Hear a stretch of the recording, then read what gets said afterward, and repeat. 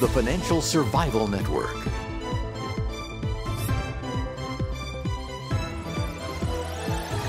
Now more than ever.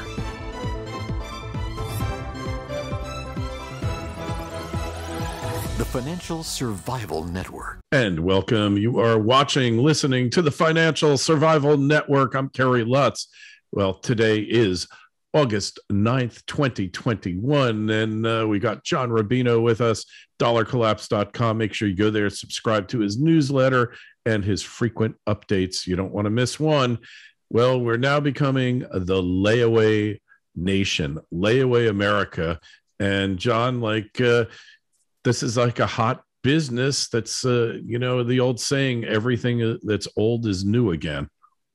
Yeah, Kerry, the world gets weirder every time you and I talk, and this is a perfect example of it, because basically what's happening is tech companies have revived the idea of the layaway, which is what our parents and grandparents used to do when they didn't have the money to buy something.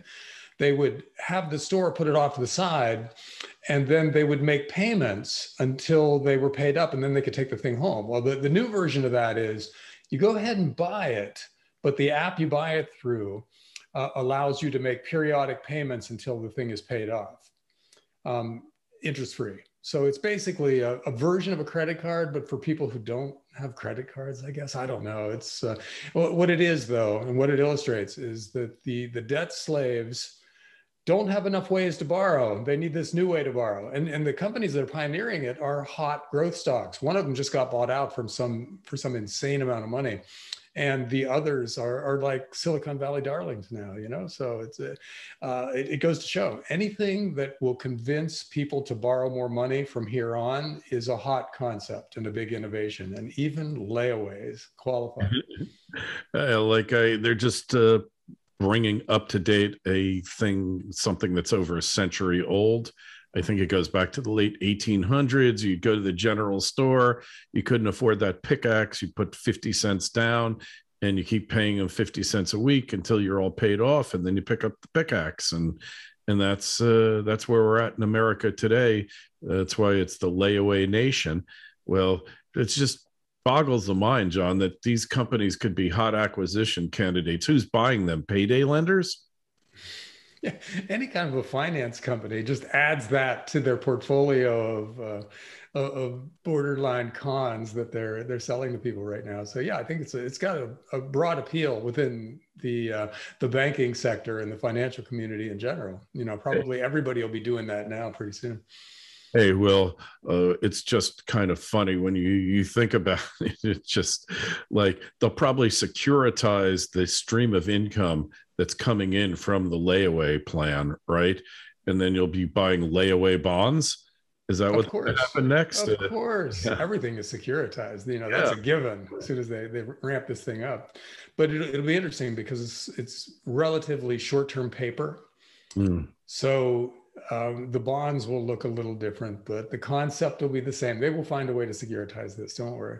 Hey, if they can securitize margarita makers like on South Park, remember that episode where the Stanley gets an unlimited American Express card because everybody in South Park, their cards have been cut off by the banks. So he then allows everybody to go onto his credit card so that since he's unlimited, everyone else's credit's unlimited, and then South Park starts prospering again. But at one point, he wants his father to return the margarita maker, but his father can't because it's been securitized. And Stanley takes a trip up to Wall Street, and it's an eye-opener because if you remember, there's a bunch of guys around a table, and they have to make decisions. But the way they make decisions is they cut the head off a chicken, and then wherever the chicken lands on the wheel, that's the decision they make, and that's how decisions get made on Wall Street. So anyways, just a brief digression there, but life imitating South Park yet again. You can securitize that margarita maker and keep the economy going, which is the important thing, right, John? Well, in Keynesian economics, that is the important thing. It doesn't matter how you get your growth. As long as people are buying 2 or 3 more % a year of stuff, then you're a don't healthy need. society. It doesn't matter how much you had to borrow to make that happen. Yeah, and as long as they buy 2 or 3% more stuff that you don't need, that's the key, because that's how we keep the economy going. And in the meantime, the things that are real, like gold and silver, getting totally whacked. And I don't want to sound the conspiracy theory bandwagon, if you will, but if I was a conspiracy theorist and I saw $4 billion worth of gold contracts dumped in the access markets where no real trading takes place at 4 a.m, I might get suspicious. Well, it's not a surprise that gold and silver are getting whacked, actually, because they've been releasing a lot of trial balloons in the last week or two from central banks about maybe tightening again, because we're in danger of overheating based on some of the most recent economic data that's come out. And so central banks are feeling the pressure to do something about it, because what if a 3.5% unemployment rate causes inflation to pick up? They don't want to get there to find out. But they also are afraid of what the markets will do when they tighten. So they're just, they're making really oblique references and having, one guy at a time come out and say, I think we should start tightening next year. Or we should taper by the end of the year. Things like that are really mild and don't imply any kind of actual action. And certainly aren't actions in and of themselves. Yeah. But they're trying to figure out what the financial markets think. And normally the financial markets just tank. There's the concept of the pre-taper tantrum, where the stock market tanks just because the Fed is talking about tightening at some indeterminate point in the future by a tiny little amount. And so they're doing that again. And gold and silver are reacting the way the financial markets tend to react to that. What's interesting is that the stock market is down a little bit today, at least last I looked it was, but it's not crashing. So it's only gold and silver right now that are reacting to it that way. So we'll see if the rest of the financial markets catch up, or if this is just a gold and silver specific flash crash here. But either way, I mean, this is just background noise, because in the long run, nobody can tighten ever again. That's never going to happen. We will never see interest rates go up dramatically ever again. We'll never see the Fed cut its balance sheet by half ever again. They can never do that, because they will tank the over-leveraged financial markets everywhere in the world. So anybody who's worried about tightening's effect on their assets, like if you own gold and silver and you're afraid that all of a sudden monetary policy is going to tighten up, don't worry. That's not going to be the thing that hurts you, because it's easy money to the horizon. And that horizon is basically a cliff that we're going to fall off, and at that point, all bets are off. But as long as we're heading for the cliff, but not yet going over the cliff, money's going to be very easy, which is a good environment for precious metals and for other hard assets. And squiggles like those of the last couple of days are just buying opportunities. It's a chance to grab some cheap mining stocks or something like that, or get some silver with a low premium. That's what you should be doing in the face of something like this. Not in any way panicking, because this run has a long way to go before it ends. Yeah. And we could even see it go lower than it is. It could go into the 1600s easily. Sure. We could see silver hit 22, although silver's chart looks a little better than gold's. Hey, one thing I wanted to mention, and you were talking about the economy being overheated, there's 1.4 million more jobs than there are unemployed people in the country. So something has got to give. I mean, imagine that people would actually stay unemployed because they're getting paid to do nothing. Who would ever think that could happen? And according to some people don't believe that's the case, but we know categorically now in the petri dish of economics, we've proven beyond a shadow of a doubt the states where they got rid of the bonus unemployment and the emergency programs have seen their job increases way higher than the states that have not gotten rid of it and are still seeing high unemployment. We've seen it happen in state after state. Yeah. And so era benefits have to eventually go away, and it's the same thing with the rent and eviction moratoriums, where you literally don't have to pay your landlord right now if you don't want to. And I think it's the same thing for mortgages, though I'm not sure about that. But those things eventually have to go away too. And those are major negatives for the economy. So that could be part of the reluctance on the part of central banks to ease or to tighten yet at all, because they know there are these big shocks to the system coming out eventually when all of these COVID benefits expire.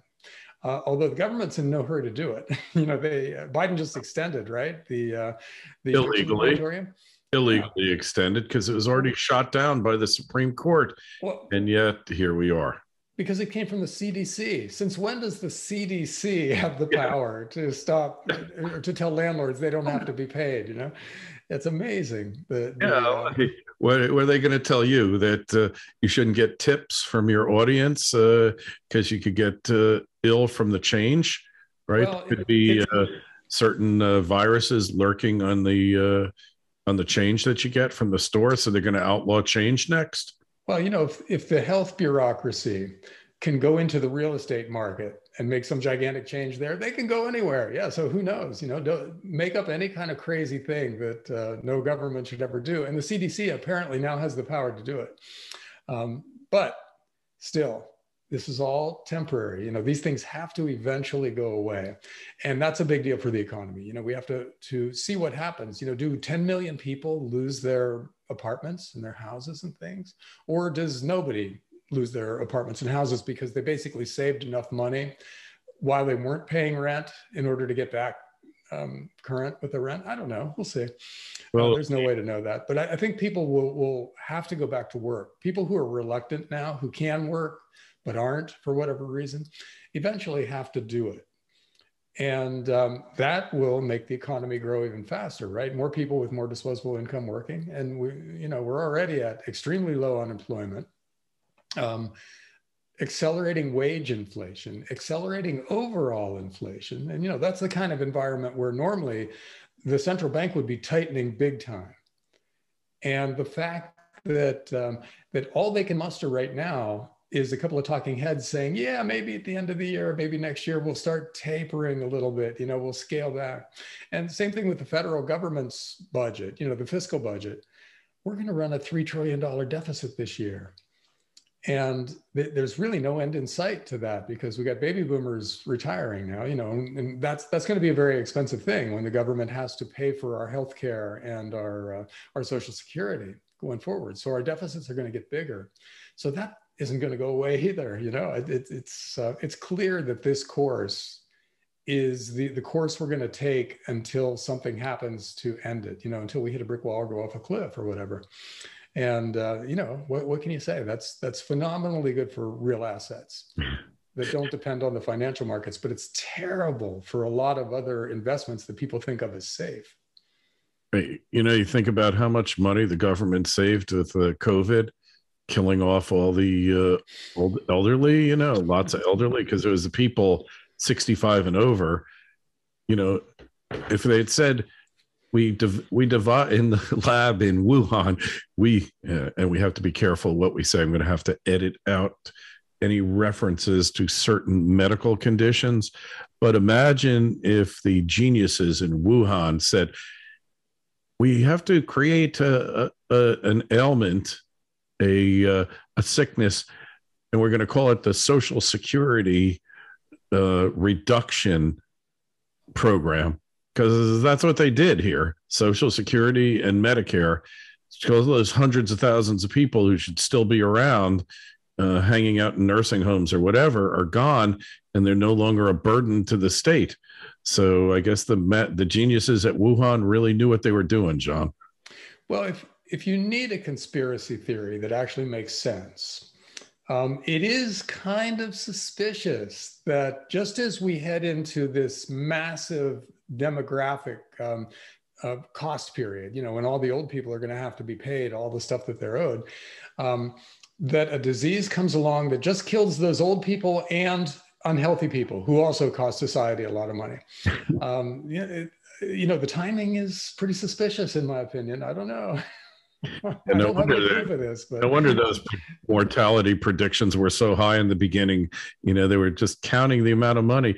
In New York, the state through Medicaid pays for nursing homes. And now they got 20,000 less people nursing homes to pay for. So it's a morbid thought, but certainly one that we've heard things equally as bad. Hey, so we're talking about medically necessary creeping fascism, right? Yeah. Authoritarianism used to be something that had to be implemented kind of on the down low. You would do something, but you would give it a nice sounding name, and you would make sure everybody knew it was temporary and that they could count on you, blah, blah, blah. It was something you kind of had to implement with some concern to people's response to it. But lately, that's all gone. They're just doing whatever they feel like. Just a few examples. In Germany, they've made demonstrations illegal now, basically. You can't just take to the streets anymore. But they just allowed a big one. There's a picture of it in an article that I posted on dollarclaps.com where it's people to the horizon. I don't even remember what the point of the get-together was, but it was very popular. And they allowed that to happen. But if 20 Germans want to get together to protest lockdowns or mandatory vaccines or anything, that's illegal. And the cops will just wade in there with billy clubs and tear gas. There are a lot of pictures of middle class, kind of sort of well-dressed people out there in the streets, and the cops just wailing on them in Germany. So they're not taking prisoners here, and they're not. There's no pretense to anything. Like, okay, they say it's about public health, but in these other places, these other get-togethers that are allowed to happen, same thing. But they're anyhow. That's one thing, and another one is there's a dating app for the unvaccinated. And Apple closed that down on their app store because they said it didn't approach the pandemic in a serious enough way. And then let's see, last but least, what was the last one? Let me see, I've got my notes here. Somebody just lately on a Twitter and other social media feed posted kind of a factual account of Hitler, the 100th anniversary of Hitler taking power in Germany. That's when he got elected to the head of the National Socialist Party, in other words, the Nazi Party. And Instagram took that down because apparently pictures of Hitler are triggering now. So anyhow, weird stuff happening out there that are all infringements on what we used to think of as basic freedom, things that could never be taken away from us. And now they're finding excuses to take those things away wholesale, not even hiding their motivations a lot of time, just going ahead and doing it. So things are getting scarier at an accelerating rate. And, what we've got to look forward to are vaccine passports and companies that won't hire you or they'll fire you if you don't. Like CNN just fired 3 staffers because they weren't vaccinated. So there are a lot of things coming that a lot of people might define as authoritarianism that are just being implemented right now without a lot of regard to what anybody's going to do about it. Because apparently they think they've got us so cowed that that they can basically do this stuff without any fear of a backlash. So we'll see. Hopefully there is a backlash, but so far not much in the US. Yeah, well, I'll believe it when I see it, but it seems like Europe, even Canada, is ahead of us on the rebellion against restricting their freedoms for questionable purposes and questionable rationale involved in it. Well, cryptos seem like they're back in vogue, and that could be the ultimate sucker rally. We'll see about that. But Bitcoin hit 35K, and Ethereum broke 3,100. So maybe, just maybe, that's what we're going to see here. Well, it has been a huge comeback for cryptos. Yeah, Bitcoin's up 50% from its low. And because with cryptos, we don't have any way of calculating intrinsic value yet. There's no way to say whether it's undervalued or overvalued here based on the perception of the people in that market. So they could rock from here, or they could go back down. There's no way to know. And a lot of it has to do with the macro environment. Cryptos are seen as some people see them as tech stocks. So they buy them when they're feeling optimistic. Some people see them as a store of value, digital gold, and they buy them when they're worried, which is, kind of a nice feature of cryptos, because that means that in any environment, there's an excuse for buying them. And we'll see. I mean, I don't have any real sense of where Bitcoin should be in another year or anything like that. But the moves are really fascinating. A tremendous amount of money is being made and lost in cryptos lately. And there's no reason to think that won't continue, that it won't be a really, really volatile asset class until we figure out whether governments are going to come in and just try to snuff them out, or whether the broadening acceptance of cryptos in corporate payment systems will make them bulletproof. There'll be so many people using them that governments won't be able to do anything about them. We'll see.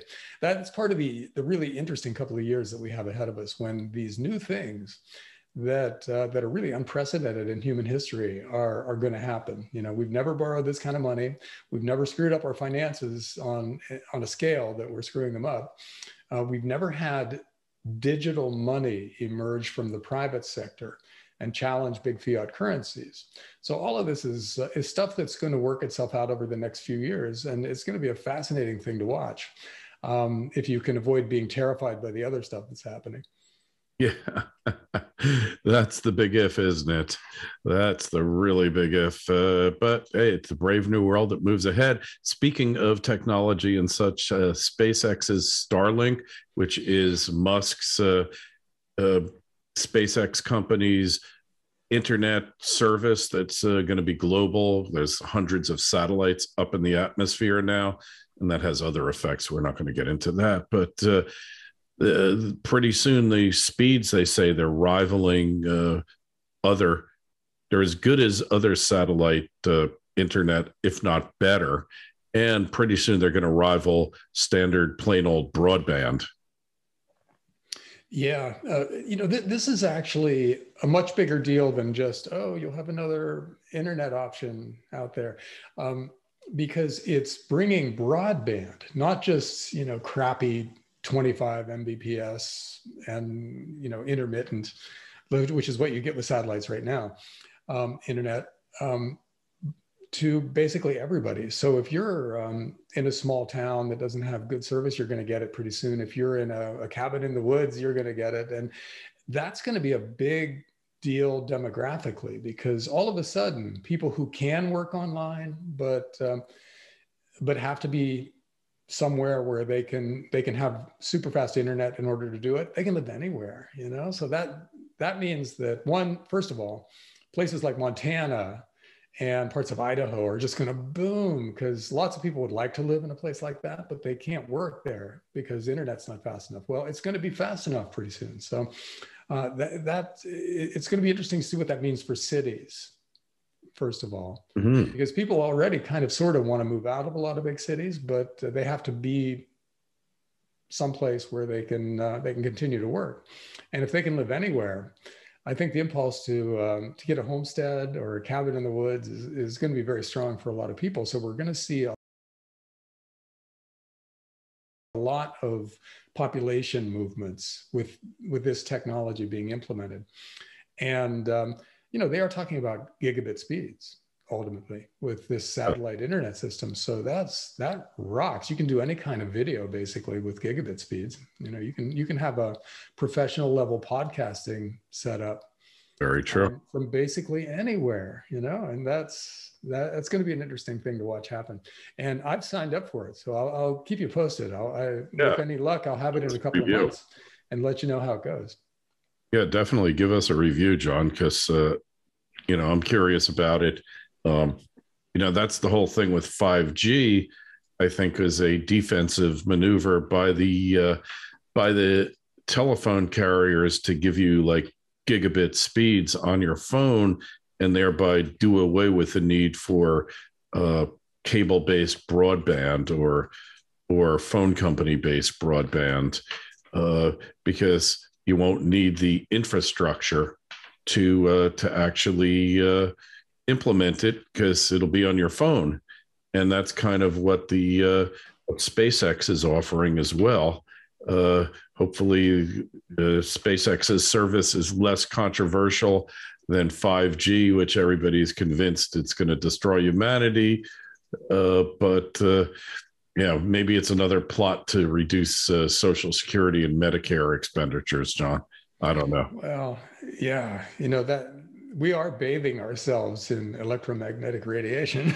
and it's a big experiment that we're running, that we don't know what the long-term effects of stuff like this might be, because we've never had long-term exposure before, and I think the next couple of generations will discover whether it's a horrible thing or whether it's totally benign. And if it's a horrible thing, it could be one of those things you can't escape from. There's nothing you can do about it after you've been exposed to something that's dangerous and causes what it's going to cause. So we'll see. I don't know. That's a longer term problem, and we have so many short term problems now to focus on and obsess over, that I'm going to put that one on the back burner and just worry about the other stuff we talked about today. So funny, hey, I was just thinking, like, I had this really great internet service the last place I lived before I moved here. It was gigabit both directions. And the only time it slowed down was when the kids got home from school. This one here, there's no kids at school, so it never slows down, but it's a gigabit coming down. It's only 50 megabits going up. So they figure it's not as important going up as coming down, that you can browse quickly. You don't need to send all that data up that quickly. I don't know what their motivation is, but I think if SpaceX eventually gets this fast, they're going to have some serious competition on their hands. And then eventually it'll all just be one company that provides internet service, right? Because that's the way everything works. Yeah, that is, yeah. But SpaceX doesn't necessarily have to compete with city level gigabit internet to be a really successful business, because there's a huge part of the population that has crappy internet right now. So if you can supply just pretty good satellite broadband, there's a gigantic market out there, and that's just the U.S. This is global. So the entire developing world now is going to get fast internet. So it's a big deal. It'll be interesting to see how it plays out, because it's. Do you remember Iridium way back then? That was Motorola. That failed. Technology wasn't quite there yet. Yeah. So this is like the next iteration of that. But this sounds like it's got tech that works. And so it might finally fulfill the promise of Iridium from way back when. Because I remember when everybody was all pumped up about that, and it just never got customers because it was too expensive. So. Yeah, totally. All right. Well, that is it for this week. Make sure you go over to dollarcollapse.com, sign up for John's newsletter, check out his latest writings, go over to financialsurvivalnetwork.com, do the same, and email us any questions for John or myself, any criticisms. We'd like to get them. The email address is kl@kerrylutz.com. That's it. John, we will catch up with you again in a couple of weeks. See you, Kerry. The Financial Survival Network.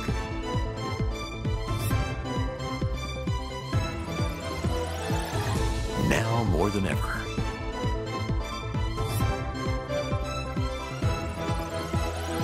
The Financial Survival Network.